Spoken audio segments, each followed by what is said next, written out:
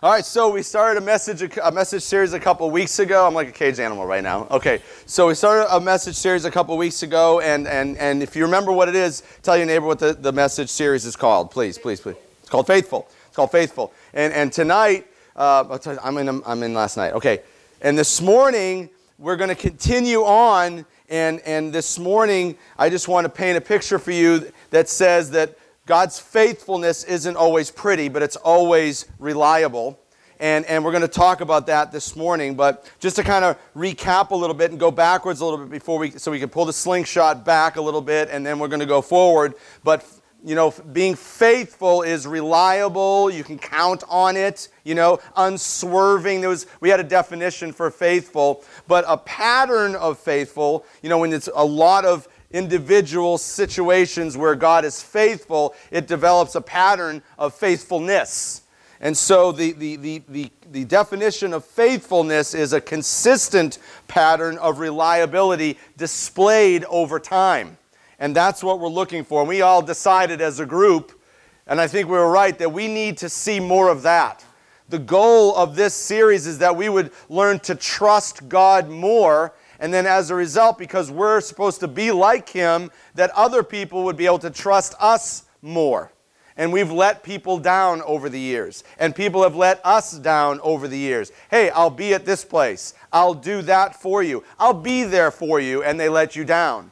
And we need to be people of God that are not like that. We need to be faithful. We talked about this last week, that we can move forward with confidence if we can look back and see God's consistency.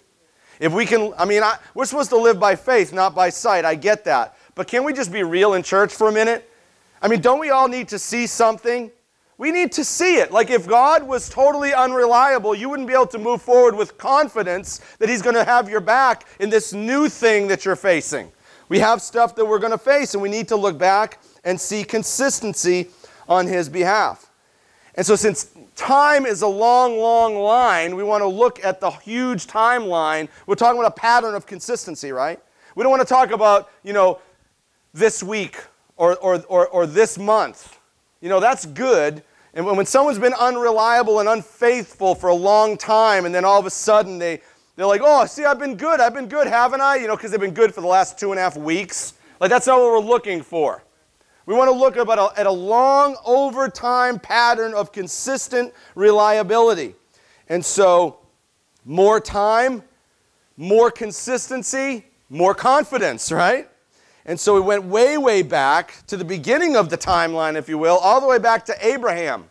To Genesis chapter 12 is where we started with Abraham. And then we're going to take some steps forward in the Scriptures to see more faithfulness of God. And we're going to go right up into the end of this message series. We're going to go right into the present.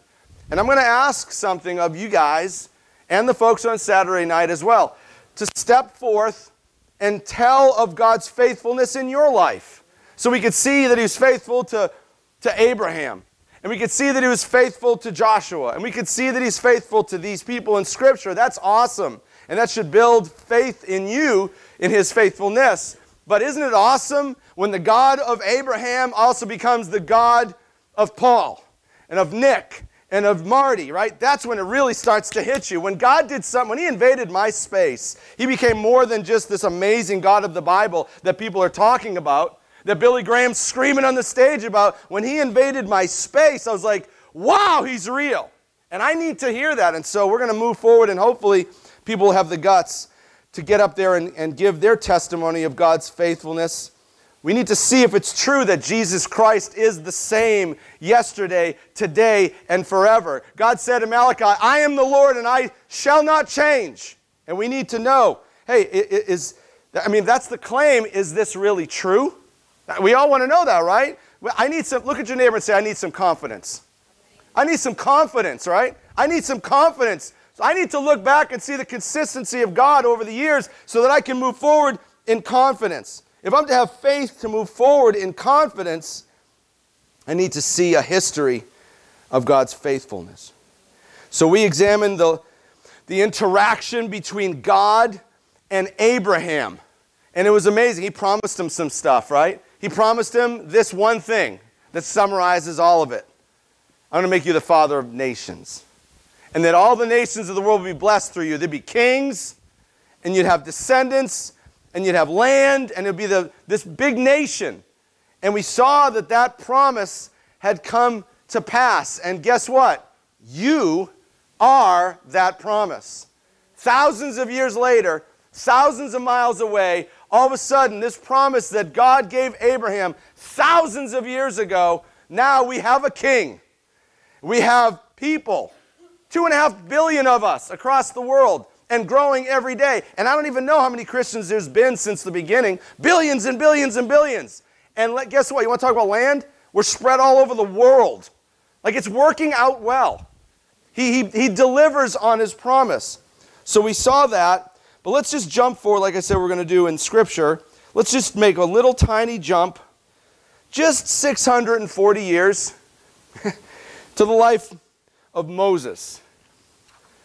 And I started out by saying that faithfulness isn't always pretty, right? And I say that because as we examine the life of Moses, you got to know that the life of Moses is super ugly. Like, ugly. Right? Now, definitely there was some great things in his life that happened. Some beautiful things that happened, like the Red Sea opened. That was pretty cool, right? Can you do that? Yeah. Who says? See, I got you right there. I got you all right there. Who says you can't do that? Was it Moses that did it? Right. So it's the same yesterday, today, and forever. So you get the point, right? Okay, learning right there. So his situation was ugly for sure. And there was some good things that happened, but it started out pretty ugly, like super ugly, brutal, ugly.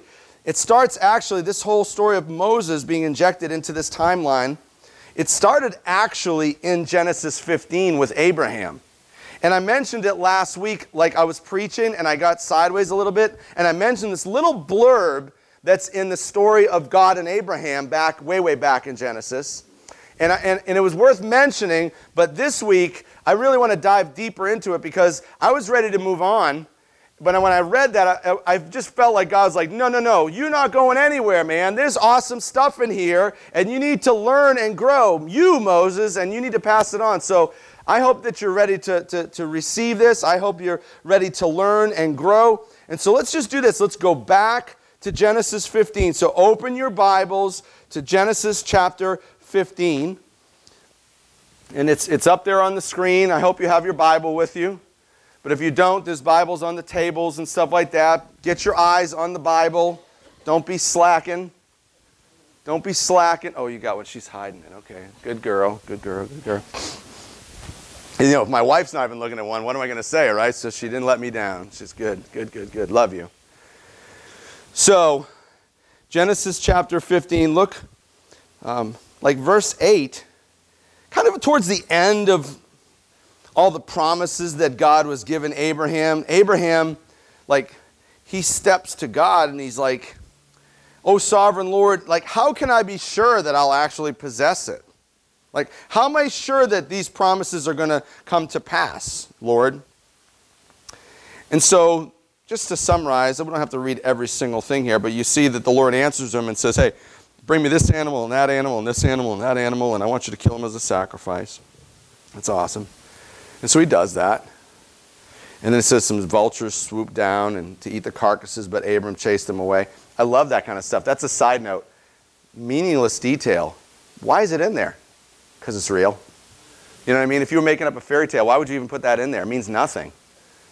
I would make sure that every single sentence was like convincing argument, right? But that's like stupid. I'm not offended. Like, sorry, Lord, it's God's word, but like that has no significance really at all. It just shows how real it is.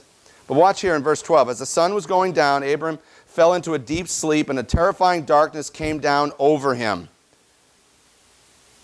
Then the Lord said to Abram, "You can be sure that your descendants will be strangers in a foreign land, where they will be oppressed as slaves for 400 years. But I will punish the nation that enslaves them, and in the end, they will come away with great wealth." Well, you all know what he's talking about there, right? It's like no big secret. You've seen the movies. You've seen Yul Brynner and Charlton Heston and all that. You know what's going down. Now, I just want to say this about this section of Scripture, and I'm not saying that it's like the Bible. This is just an opinion and an observation. And this is why you study Scripture, so you can stop and think about it. Don't just buzz through it because it's the daily reading plan and you want to get through the Bible in a year. Guess what that does? Nothing. If you don't get something from it. So you stop and you think and you meditate on the Word. What does it mean, Lord? And what does it mean to me? So I was reading this, and I don't know if this section of Scripture right here is kind of a reprimand for Abraham or what, but you got to know that it does immediately follow Abraham second-guessing God. And I understand that because of what Jesus did, the veil's been torn, and that we can like boldly come before the throne of the Almighty. I get all that. But this kind of stuff, when I read this, it makes me just put a check before I go busting through the door of the sovereign king and go, yo, Daddy, I'm home. Because I don't think that that's the way it should work. I think there needs to be a little bit of reverence and awe before, like I get that Jesus said you can come in. I get that Jesus is praying saying, hey, he's with me, she's with me. But I still understand that he's the sovereign king of the universe, the one who spoke and the planets came out of his mouth, the one who said, hey, die, and Ananias and Sapphira were dead on the spot. Like I understand that there's the one who accepted worship and he should have not done that and God made him ate up with worms and he died on the spot. Like that's who we're talking about. And so you don't just, maybe you just don't second guess God. When he says I'm going to do something, maybe you just need to say okay. I'm just saying maybe, I don't know. But I'm looking at this and it was immediately, it seems like everything's going good, and it's immediately following Abraham coming to God and going, yeah, really, I'm not sure if you can do what you say you're going to do. Because it says that God came to him, but in the form of a terrifying darkness. And watch what he says, and you can listen to his tone. Listen to God's tone. Abraham says to God, how can I be sure? And God says, well, you can be sure about this. I can almost see God going like this with his head. Well, you can be sure about this. Oh, you don't think? Oh, I can be sure about this. Your people are going to be enslaved for 400 years, kid. I mean, we all are we've had parents, and most of us are parents. And you remember your parents, and you remember you saying it to your kids when they get snotty and snooty with you, and they try to tell you how it's going to go down. And you're like, oh, really? Well, let me tell you how it's going to go down. That's what I see when I read this. I don't know if it's right or not. That's why I stepped away. But I'm just looking at this going, yeah, I don't know, man. This is how it's going to happen. Oh, how can I be sure? Well, you can be sure about this. Bottom line is, like it or not, ugly or not, if God cannot deny himself and he's not willing to let his name represent failure, then that means all of his promise to Abraham must come to pass. That's it. Whether it's good or not, if he said, your descendants are going to be slaves for 400 years, and I'm going to punish the nation that actually does what I tell them to do, and when you leave, you're going to go from poverty to wealth. If he said it, and he's not willing to deny himself, and he's not willing to let his reputation be smeared, then it's going to happen. So, that being said, Exodus 1. Go to Exodus 1. So what you see in Exodus 1 is the promise to Abraham being perfectly executed. As you move forward in time, you see that the promise that God had made to Abraham, that he would be the father of a nation, and his descendants would be as many as there was sand on the sea and stars in the sky, and you'd have all this land and everything would go well, right? The nation of Israel must live, it has to live on for you and I to be in this room right now, right? If Israel dies, is his promise going to come to pass? No. It has to continue, right?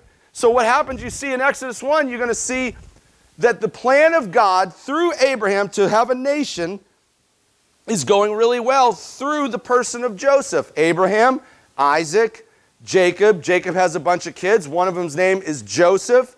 Joseph is hated by his brothers because his dad liked him more than all the others. They sold him into slavery.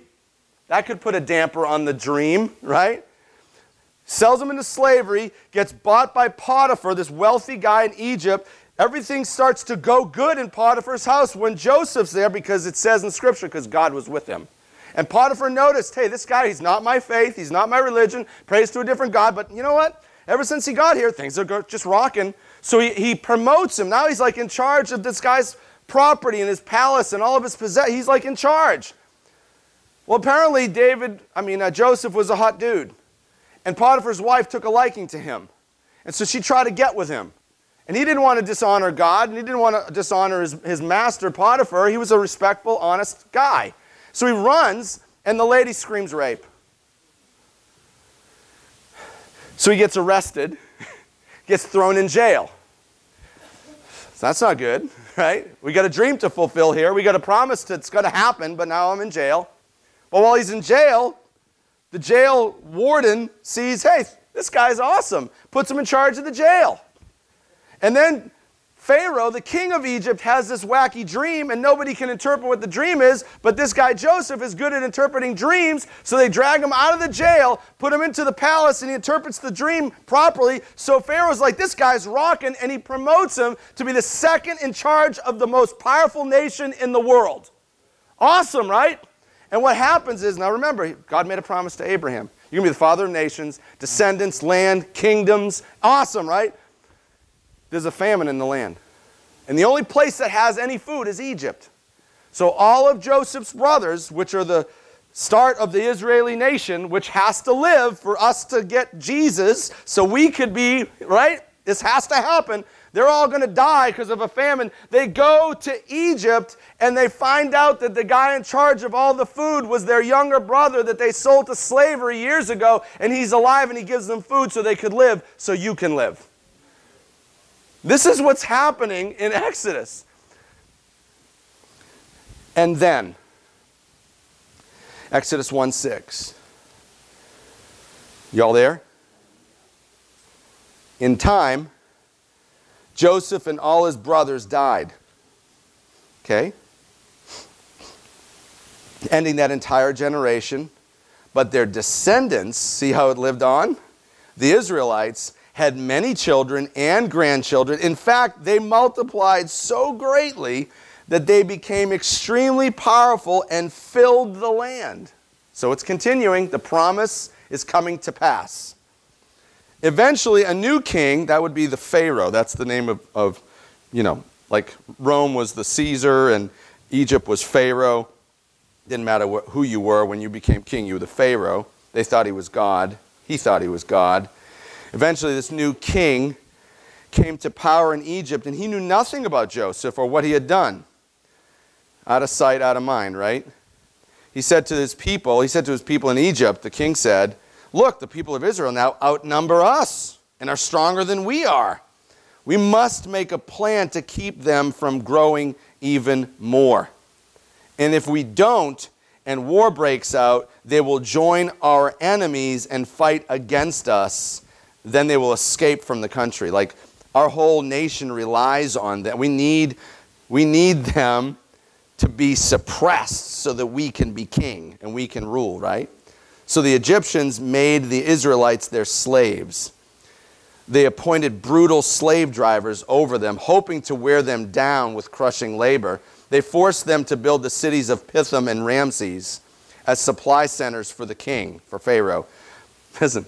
But the more the Egyptians oppressed them, the more the Israelites multiplied and spread. I just got to make a point, okay? When God makes a promise to do something, it doesn't make any difference what the government does. It doesn't make any difference what the ACLU or whatever, any organization that comes, the atheists try to do. Whatever they try to do to suppress and oppress and persecute, you can see there, and you can see in the modern day that the more the church is persecuted, the more it grows. Nothing will stop the plans of God. You understand? He's going to move forward. He said, I will build my church and the gates of hell will not prevail. I'm going to win, right? So you see, it doesn't matter what they do to try to stop it. God is greater than he that's in the world, and he is going to win. So it says, so the Egyptians were alarmed, and the Egyptians worked the people of Israel without mercy. They made their lives bitter and forcing them to mix mortar and make bricks and do all the work in the fields. They were ruthless in all their demands. Now, did that help? No. It didn't stop the promise of God. It didn't stop the Spirit of God. It didn't stop the nation of God, the kingdom of God. It will always come to pass. It's always going to win. And so, God is faithful for sure. And it would seem that although ugly, the situation is very, very ugly, right? I mean, nobody likes slavery. Nobody likes that they're living without mercy and they're brutal and slavery and all that. But God is faithful to His word, isn't He? See, I mean, it's not pretty. It's not good. Like, nobody wants to be a slave and whipped and beaten and all that and make, bricks with no straw, But He's faithful to what He said. He said this is what's going to happen. And look, hundreds of years go by, and here it is. It's happening. Okay, so here, let me let the cat out of the bag. I know this is like you've come to Revolution Church of all churches because the pastor is the most brilliant theologian, and he's the oracle of God, right? You ready? Here we go. God chooses Moses to display His faithfulness. Did you guys know that? Like, big surprise, right? Wow, I can't believe that, right? You guys have seen the movie.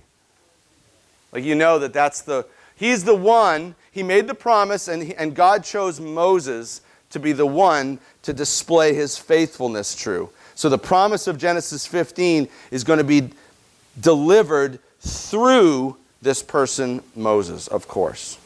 They're going to be slavery for 400 years. He's going to come and rescue. And then they're going to leave wealthy. That's just the promise. And so, here's the fulfillment of it in Exodus chapter 12. So in Exodus chapter 12, look in verse 31.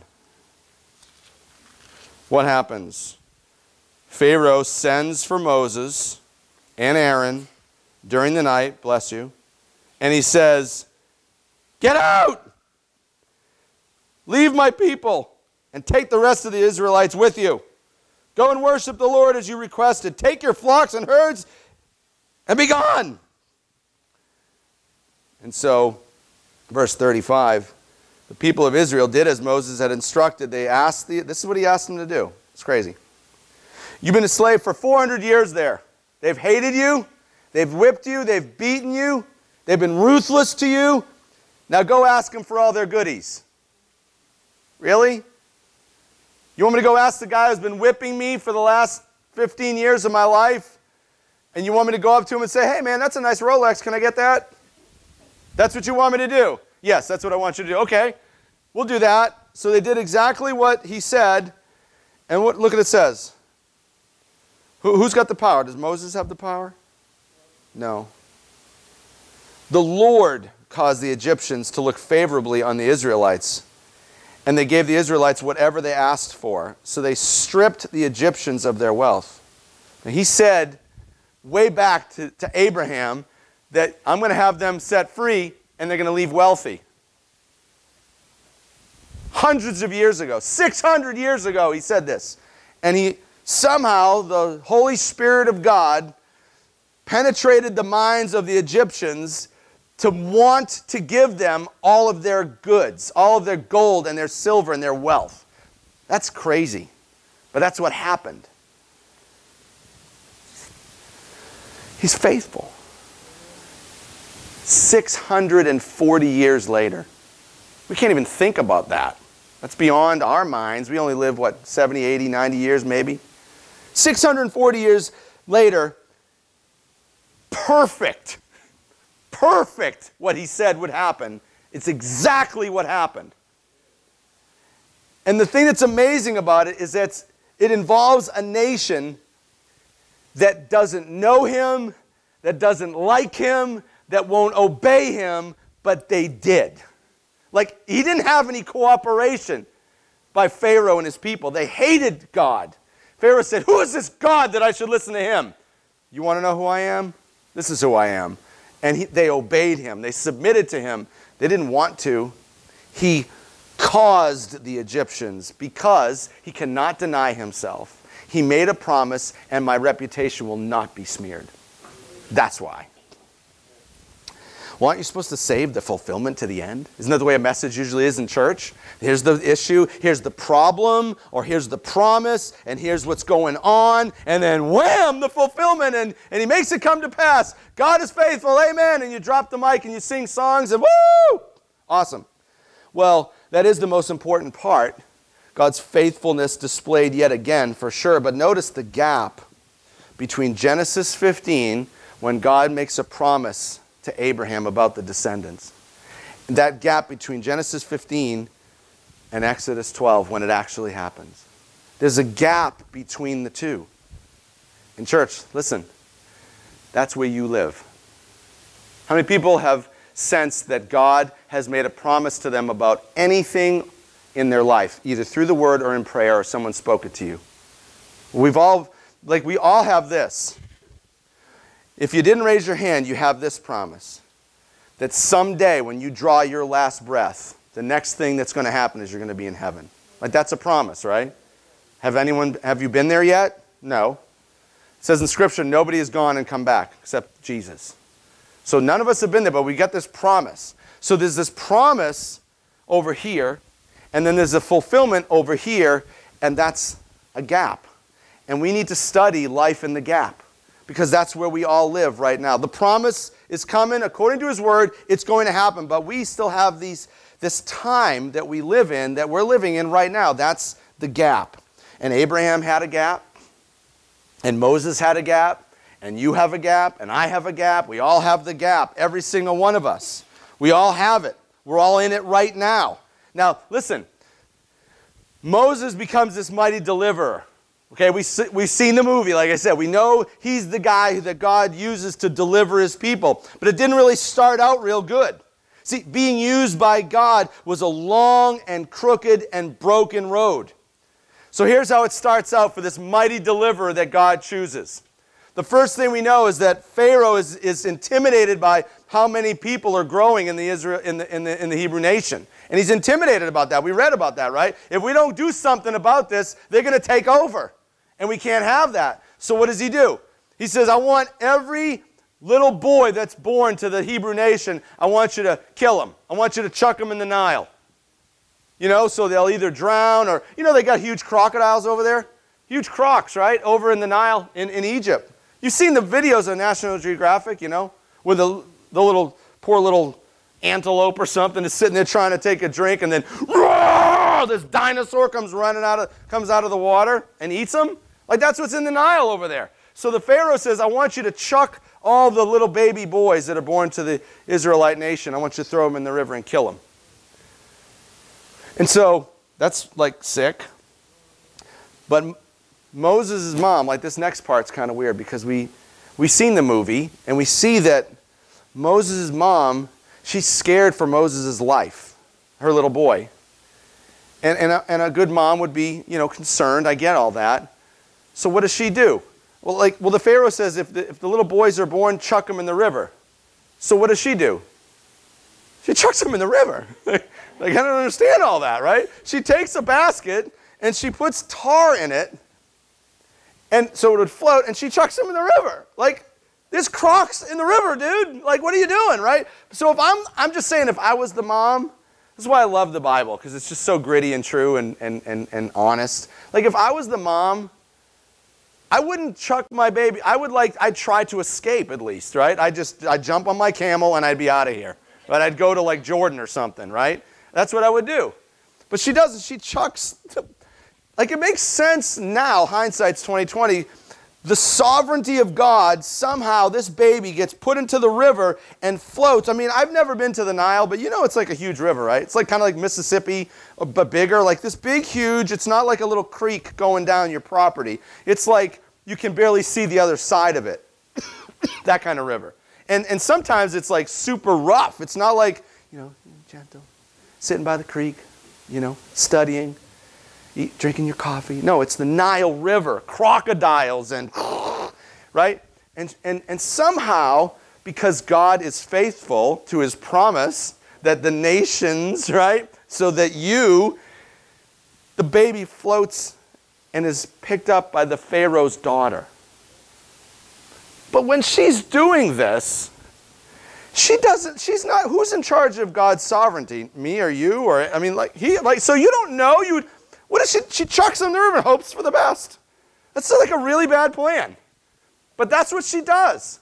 She chucks him in the river, and somehow, of all the acreage, the hundreds and hundreds of miles of big open water, that the baby floats into the hands of the Pharaoh's daughter. What's the chance? That's insane, right? And she picks this little baby up who should have been killed, and she raises him in the castle, in the palace of the Pharaoh. I hate to use the word luck, but this is a lucky kid, man. You know what I mean? Like, come on. And she raises him, but then he grows up in the palace, great education, great food, great clothing, opulence, spoiled brat. And he kills a guy. He's Jewish. He knows now. It's been revealed to him that he's not like them. He's one of them, the slaves. And he goes out and he sees this Egyptian guy beating one of his Hebrew men. And Moses kills the guy. And it says in the scripture, again, I love the scripture. It's so brutal and honest. It says he hides the guy's body in the sand. It's like Hebrew mafia back then. Right? Hides the guy in the sand. And then, of course, the Pharaoh follows suit. He puts a hit on Moses. That's what you do in the mafia, right? It says that he's going to kill Moses for doing this. And so what does he do? He runs off. And for like 40 years, he disappears into the wilderness and he just becomes this shepherd. He said we had to study the life in the gap. When you look at this history of Moses and what he's been through and all that, do you ever feel like your weaknesses and failures and fears would kind of limit God's ability to work powerfully in your life and use you powerfully, like through your life, to advance his kingdom? Do you ever feel that way? Like Moses did. I mean, if you read his story, it says when God came to him with all this history, God said, I want you. He's like, me? Well, who am I? And he looked at his own mirror and said, like, I'm nothing. Why? There's other men that are better than me. Who am I? And why would they believe me? And I'm not a good speaker, he said. I can't speak well. I can't lead. I've failed. I've done all these things. And he was kind of concerned, like, I don't think you could really use me, God. Well, I'm like that. So I might ask that question. You might not raise your hand. But I feel like that. Like, don't let the microphone fool you. I feel like that. The reason I feel like that is because I'm taught that. That's the culture that we live in. That's the air that we breathe as Americans. When you get fired from a couple of jobs, and then you fill out another application, those people looking at that going, I don't know, man. He's kind of high risk. She's kind of I don't know. What if you start thinking it too, right? You start filling out applications, maybe it's just start giving up hope. Like, I don't even want to fill out an application when nobody will hire me. What if you have a felony? Past failures, present problems. Like, nobody will hire you, it seems like, when you have a felony. When you've had some failure in your life, what if your GPA wasn't quite high enough and you don't qualify? And what if maybe you only got a GED and not a high school diploma? What if you've had some relationship train wrecks over the years, like I've had? Like, I still can't believe she said yes to me. That's God's grace. Because, I mean, seriously, did you know that when, I don't know if you're aware of this, but in our American culture, if you've had some marriage failure, do you know that you've been branded, that there's a name for you? They call you high risk. That's what you are. You're high risk because of your past failures. And so maybe you're just not going to qualify to be someone's spouse. But see, that's not how God operates. That's the good news. See, God chose Moses, who was the orphaned, murderous, fugitive shepherd. Right? The shepherd, the low man on the totem pole, the lowest of the low in the socioeconomic scale of the time was the shepherd. And God chose that Moses to be his mighty deliverer.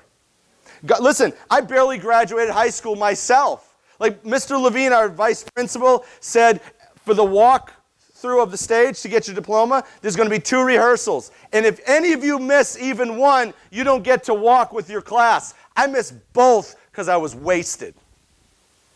I still don't know my multiplication tables to this day. I sold porn.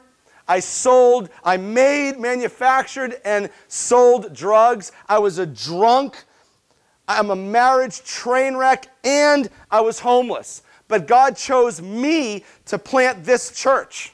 And God chose me to share the gospel with 250 million people across the earth through CNN and Fox News and all the tabloids and newspapers and radio shows because of that thing right there. Like, he could have used any church, but he chose me. And he chose this Moses to baptize now like over 250 people in tanks and pools, introducing them into their life with Christ over the years. So listen, don't tell me that God can't work powerfully through you and your failures because I don't have ears for that. I don't want to hear it. If he can use me, he can use the Moses of old, he can use you. Okay? Moses was in the gap. And I'm in the gap, and you're in the gap, and sometimes God's faithfulness is ugly for sure. But sometimes God's faithfulness, this will connect with all of you. Sometimes God's faithfulness is slow. Right? When is this going to happen, God? You promised me, God. So last week I was up here at this new Taco Bell, which is heaven sent. And so you guys know about the beefy Frito burrito? Oh my God. Oh, yes. But, dude, I'm telling you, that is modern day manna, and it's the best $1 can buy. If I used to do 3 of them, I'm trying to lose weight, and so I am down to 2. But it is the best, like $1, and you feel like your gut's going to explode. It is the best thing ever, and I go there all the time, and I get them, and because they're $1, and they're super yummy, and fire sauce, and all that kind of stuff, and it's so good. It's so good. But so I was there last week, one of the times, and I was in line at this fast food joint. And I was in line for 10 minutes. I wanted to kill someone. Right? I mean, do you ever get there where you just like, you're hangry, and you just like, 10 minutes! 10 minutes! Like, it felt like forever, right? It was 10 minutes. What is 10 minutes? The deal is that we don't like to wait, right? God's faithfulness is slow sometimes, and we as humans, we don't like to wait, right? We think in 24-hour blocks. I got today. What can I get done today? And I'm the worst at that. You can ask my wife. I am the worst. If I don't feel like I accomplished something in God's mission during the day, like I'll come up here at midnight and I'll paint something. Like I have to get something done. I'm mission-minded, right? I got to get this thing done. Task-oriented. It's because I only got this day, and I got to get something done today, or else it was a total failure, right? That's the way we think. And we think in not only 24-hour blocks, but we think in maybe, 70, 80, 90 years. Like I said, like that's all we get. So we're thinking like, I got to accomplish something with this time that I have. But God, he's slow to move sometimes because he's not in that framework. He has a different framework. He's not trapped in the framework of our time. He was and is to come. He's the God that's everlasting. From everlasting to everlasting, you are God. He's not trapped in the same time space that we are. And so his perspective is a lot different, and his plans are different than ours. And so here's Moses in the gap between the promise of deliverance and it actually happening. And so God comes to this guy Moses and says, with all your failures and all your fears and all your concerns about being qualified, whatever, I want you to go to Pharaoh and I want you to get this done for me right here, right now. And so I want you to go to Pharaoh and get my people out. And the promise that I made, remember way back to Abraham, it's going to happen. It's going to happen, but I want you to go do it. So, go before the Pharaoh, and I want you to take your staff, and I want you to turn it into a snake. Awesome. So he does. I'm going to try this again with you guys. Can you do that? Yes, right? Because it's not your snake, it's not your staff, it's God's, right? You're just the yes, sir guy and gal. So he goes and he does this incredible miracle, right? No go. Didn't work. I mean, it happened, but they're still not released. They're not delivered yet. So now I want you to go back to the Pharaoh, and I want you to do this miracle. I want you to turn the Nile River. That's like their light. Like, you know how we have a heart? That like without it, we're dead? The Nile River was their heart. That was the basis of their whole world. It was centered around the Nile. Without the Nile, there's no crops, there's no nothing. I want you to turn the Nile to blood. So he steps to the Pharaoh and turns the Nile River into blood. Let my people go or else, fine, blood. No go. Still didn't work. So I want you to go before the Pharaoh, and I want you to, hey, anyone been in a house with fleas? Raise your hand. Like, it's disgusting, right? You feel them? So the next thing he says, I want you to go to Pharaoh, and this is what's going to happen. The dust of the ground is going to come alive, and it's going to turn into gnats, like fleas all over your body, right? And it's like billions of them all over. And I want you to do that. And it happens. No go. Okay, I want you to go back to Pharaoh. And I want, like, the gnats on your ankles and knees weren't bad enough yet. So instead of that, I'm going to have, like, flies. So they're like gnats that are like pterodactyls. Big gnats all over. And they're going to swarm all over the people. So go do that. No go. And then I want you to go back to Pharaoh. And I want you to tell him that I'm going to kill all your livestock. No go. And then I want you to go back to Pharaoh. Are you feeling it now, man? Right? I've been faithful, Lord. You keep telling me to do stuff, I do it. I want you to go back to Pharaoh and release this. Let my people go, or else I'm going to have, this is kind of gross, festering boils. Think of the worst zit you've ever seen in your life. All over your body. Yeah, gooey gross, right? All over your body. Still no delivery. Okay, I want you to go to Pharaoh. And I want you to unleash this hailstorm that's going to destroy property and agriculture and hurt your animals, maybe kill some of them. Guess what? No go. Like, you got to start wondering, like, when did frustration set in for Moses? You know, when is he just going to start wondering, is this really going to happen, or are you just messing with me? That's real, right? Come on. I mean, you all felt like that sometimes, like, you're messing with me, God. You're jacking with my life. And you get mad, right? Some of us have been there. I've been there, man. I have been there. I have been fetal on the ground, crying and like Fred Flintstone, and I'm cussing him out, going, why? Because I thought he was messing with me. I guess it's in the name. You know, as I was writing all this stuff down and reflecting on, does God mess with me, and trying all these things and it doesn't work, and I keep going and he keeps telling me to do this, and you know, he's made some promises to me about this church years ago.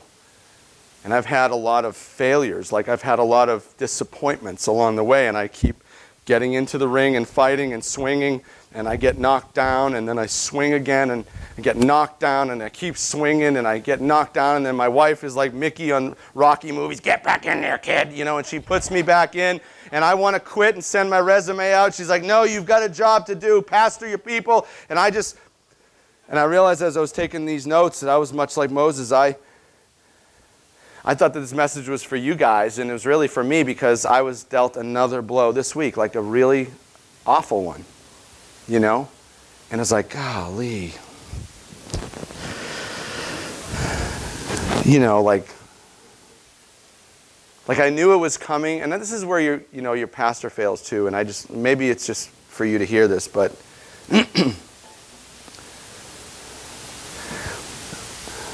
kind of knew this was going to happen. And I was waiting on someone's answer. And it's so bad that while I was praying, I was like, Lord, can you just please give me this victory? Like, it's been one failure in this specific area, one after another. I was like, can you just please let me win this one time? I mean, that's the way I was feeling too. But people are consistent. Boom. So I had to do what I've been telling you guys to do. Remember I said I can move forward with confidence if I can look back and see consistency. And so in this moment when I was kind of upset and I was actually studying, I'm doing this and I'm thinking about this, I began to look back. And I got to see God's consistency, not only in what I've been preaching, but in my own life, thinking about the things that He's done for me and always been true to His Word. And I began to feel confidence start to swell back inside of me. And I got to be able to press on and press in and dig my heels in deeper again and know that God is faithful to His Word. And all these things that He promises, they will come to pass. And I just needed to experience that for myself.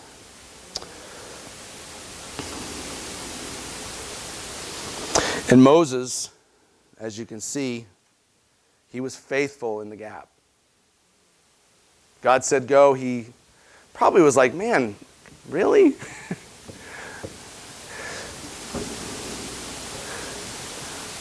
So God says, Moses, I want you to go to Pharaoh again. And I want you to tell him that this time it's going to be locusts. They're going to eat all the agriculture and ruin everything for you. So he did. And guess what? No go. And then he went to Pharaoh again. And he said, this time, because you won't listen, I'm going to bring darkness to the land. And it says in the Bible that the darkness, this is kind of weird, you can maybe try to imagine it, that the darkness was so thick that they could feel it. How do you feel the absence of light? It's almost like a picture of hell, where His light is not. You can feel it.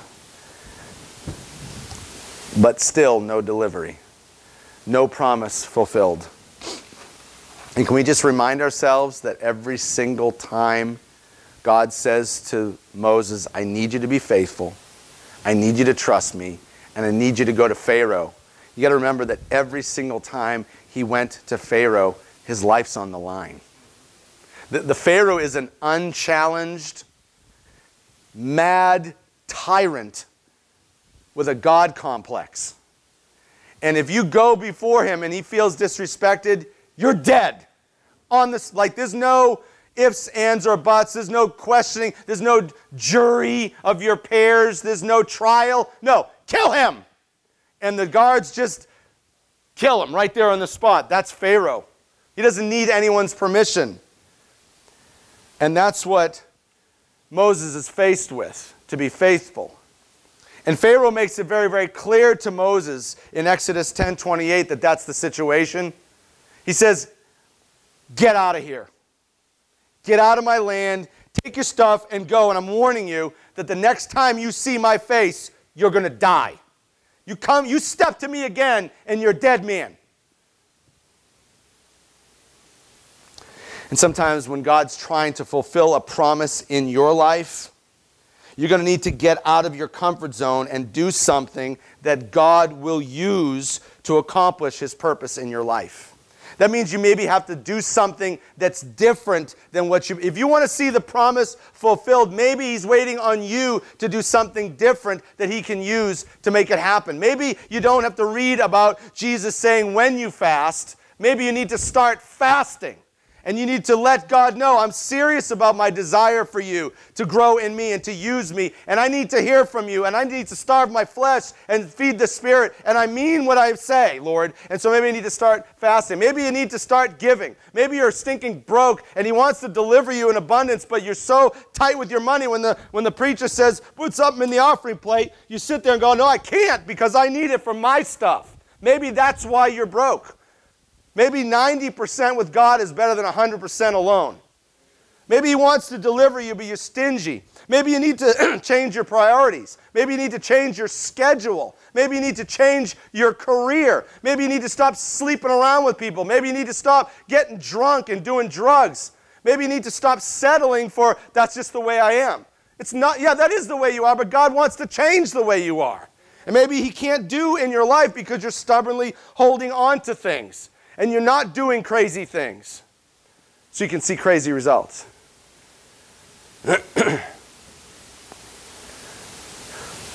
I want to see God's kingdom grow. And I was working at Bill Bryan Chrysler selling cars for 50, 60 hours a week. And the church was going nowhere because I was going nowhere. Until my faithful wife said, quit. And I'll live in a car with you if I have to. Go pastor your church. That's daring.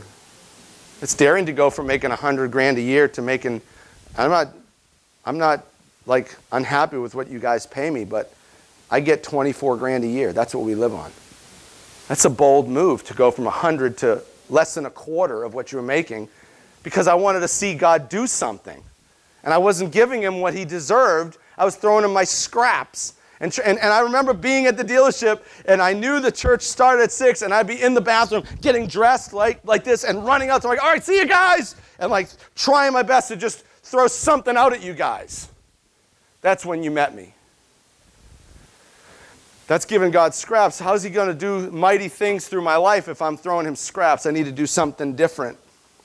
There's a guy, his name is Mark Batterson. He's the pastor of National Community Church in Washington, D.C. Thriving church, great church, in a city that desperately needs a good gospel work.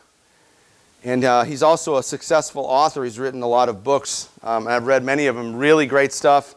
He wrote a book called In a Pit with a Lion on a Snowy Day. It's the story of Shamgar. You should read it.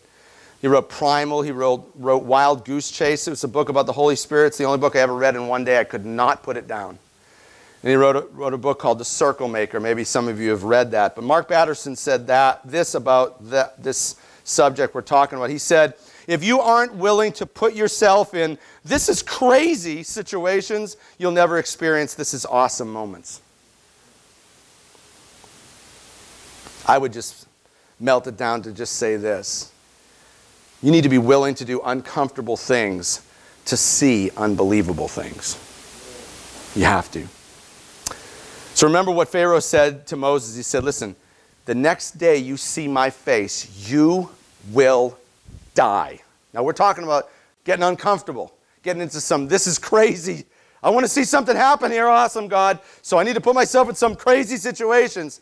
Next time you see me, you will die. And if you die, the promise dies, right? So, trusting only in God's faithfulness, in the face of you come to me and you die, he steps to Pharaoh again. And he doesn't say frogs. And he doesn't say gnats. He says, God's going to kill your firstborn, including yours. Talk about out of your comfort zone. Talk about, this is crazy. Talk about taking a risk, right? He walked to the most powerful man on the planet. At his whim, you die. And he's already promised him, if you come to me, you will die. And he doesn't just come to him. He says, no, I'm not going to die. Your kid's going to die.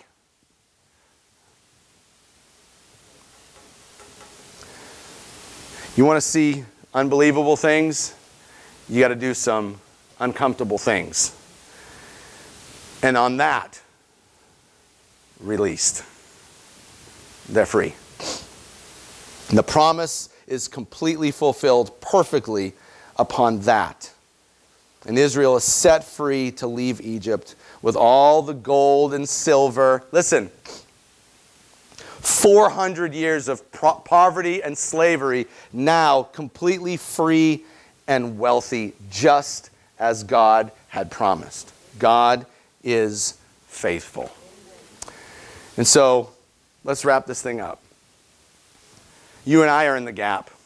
We're in a gap, right? He's made some promises to you. Hasn't happened yet. We're going to trust that it will, based on this history and his resume, but we're in the gap. Here's the promise. Here's the fulfillment. Here's the gap. This is where we live. And God is faithful, but he's also desiring to work in you. See, that's always going to be part of the fulfillment. He wants to do something in you before he'll do something through you. There's a promise he made, but part of fulfilling the promises, he's got to mold and shape you into the person to receive it. And so it says in the scriptures, 1 Thessalonians 4:3, it is God's will that you are sanctified. That means changed. Romans 8:29 says God chose you, that's awesome, to become like his son. See, this is important. You got to know this because he can't change you into something if you're already that something. And you're not. He wants to change you into something before he can work through you. That means that God doesn't call the equipped. He equips the called. Do you see? He's not going to come to you like he came to Moses, who was completely unprepared with a horrible history, and chose him and then equipped him to do this amazing work. And he's going to do the same thing with you. Like I told you before, I don't have ears to hear that God couldn't use me because he used me. And I know that no one in this, I know you all. And I know some of the stuff that at least you've been through, and none of you are worse than me. I am a despicable human being. And you're sitting here listening to me teach you. And if he could do that, he can use anybody. Anybody. He'll take the ones that don't seem worthy. He'll take the ones who don't seem able. And if they're willing to continue to faithfully follow his lead into some uncomfortable situations, things that you don't want to do. The Bible, every page is uncomfortable. Every page is filled with stuff that you don't want to do. It doesn't sit well with you. It rubs against you the wrong way. And if you will do this stuff, you will see the chains of oppression break off of your life. He will use you for stuff, and all of us will be truly blessed and highly favored. That's what we're looking for, right? I wish Greg was here this morning so he could say it for me. But that's what we're looking for. Amen? All right, awesome. God speak to you today? I hope. Awesome. Can you pray with me? And then let's just worship him for a little bit. How about 15 minutes of just the best worship you can come up with? Could I ask you to do that? 15, remember, we think in 24-hour blocks. Could you just do this? Don't think, I know that everyone raise your hand if you have something you're supposed to do after you leave here. Okay? Could you just not think about that? For 15 minutes. For 15 minutes, why don't you praise him and sing to him, and during that 15 minutes, let him sing over you with the words you're singing to him. And just feel free, right? Just watch. You don't get this from Def Leppard concerts and Deep Purple and Cyndi Lauper. You get this by worshiping the King. There's something about worship, and we're about to enter into that arena right now. We get to worship the King and connect with him like this. So I'm going to pray with you, and then let's just get to our feet and just worship him. Listen, for all you old people here in the church, listen, let's just be honest. You always wanted to just cut loose and worship, right? And churches didn't want you to. Because if you got misbehaved, your mom would grab your ear and don't you do that, right? You get to do that right here. You get to just worship, listen, as if Jesus was right here. Because he is. So just imagine, visualize that. As you're singing, Jesus being right here, and you are in the throne room of God, and you're exalting him, and you're worshiping him with the praise that he is so worthy of. You get to do that right here and now. You know what? Let's just do that right now. Let's do that right now. I don't want to say another word.